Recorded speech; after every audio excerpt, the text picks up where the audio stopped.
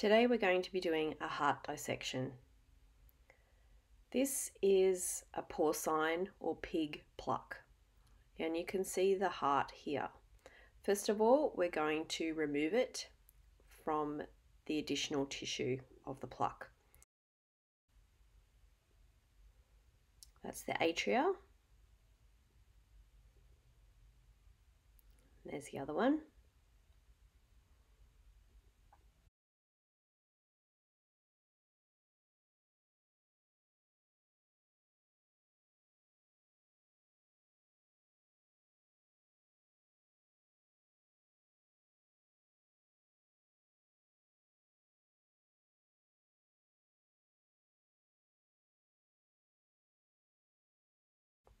Okay, so we've separated the heart from the remainder of the pluck tissue.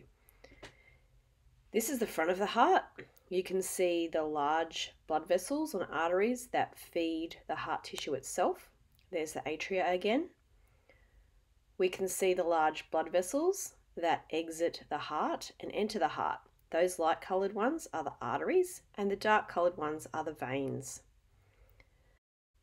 The arteries are light-coloured because they have a lot of muscle tissue within them, and that's because they need to take pressure from the blood pumping and exiting the heart.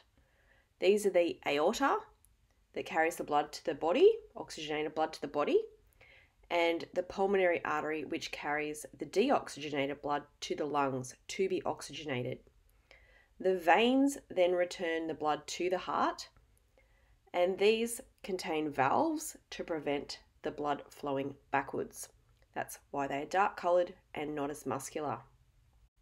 Those veins are the vena cava, which return deoxygenated blood to the heart, and the pulmonary vein, which carries oxygenated blood from the lungs to the heart. Okay, we're dissecting the heart now, so we're cutting it in half.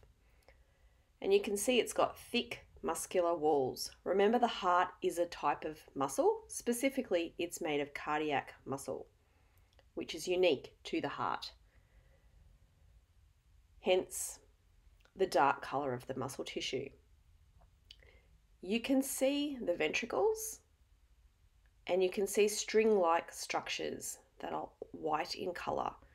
These parachute-like strings close the ventricles and separate the ventricle from the atria. These are called the bicuspid and tricuspid valves.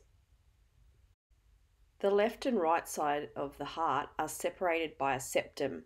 That ensures that the deoxygenated blood and oxygenated blood remain separate. Here you can also see one of the first arteries that branches off the aorta to provide oxygen to the heart muscle.